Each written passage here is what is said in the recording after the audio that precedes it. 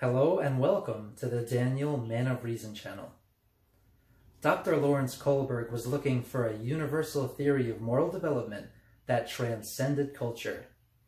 Based on his research, he concluded that moral development occurs in 6 stages, which he divided into 3 levels. Here you can see how each stage is like a building block, and you go from one stage to the next until you reach the top. Level 1 is called pre-conventional morality. Stages 1 and 2 are part of this level. Stage 1 is about obedience and punishment. At this stage, you feel that morality comes from authority figures such as your parents, and if you break the rules, you get punished. So you decide that obedience is the key, and you behave in order to avoid getting punished. Stage 2 is individualism and exchange. At this stage, you feel that people have different opinions about things. So if everything is relative, you might as well do what's best for you.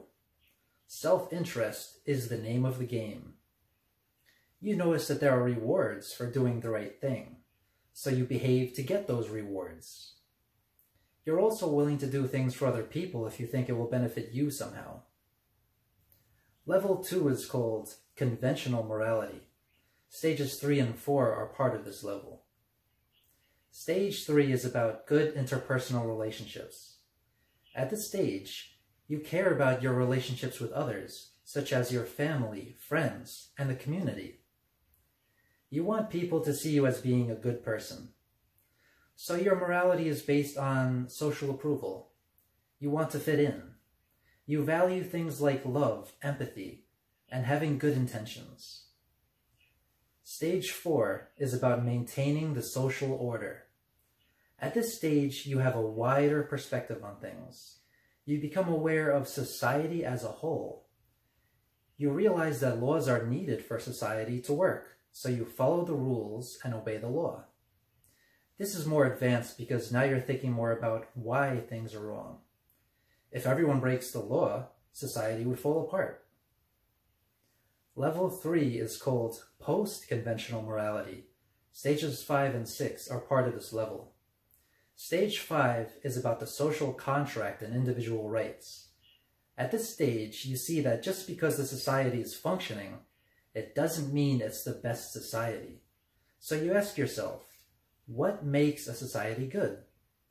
You conclude that we should have a social contract that we enter into, which should benefit the majority. Yes, people in a society have different views and opinions, but everyone should have basic rights. And there needs to be some kind of democratic process where we can change laws that don't work. Stage 6 is about universal principles. At this stage, you realize that just because the majority agree on something, it doesn't make it right. The majority could make laws that are bad for a minority of the people. So you begin to develop your own morals. These morals are objective and universal. They apply to everyone. You believe in human rights, justice for all, and that everyone is equal. And you will uphold your principles even if you have to go against society. Even if you have to face social rejection or be put in jail, you will stand up for what you believe is right. So let's summarize. Stage 1 was about obeying authority and avoiding getting punished. Stage 2 was about choosing actions based on rewards. Stage 3 involved having good relationships by being a good person, while Stage 4 was about law and order. In Stage 5, it was about having a better society that benefits the majority.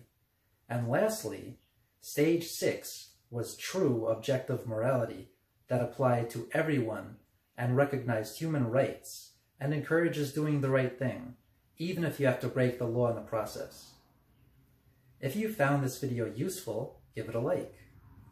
You could also subscribe, or even visit the Daniel Man of Reason Facebook page. Thank you for watching, and have a great day.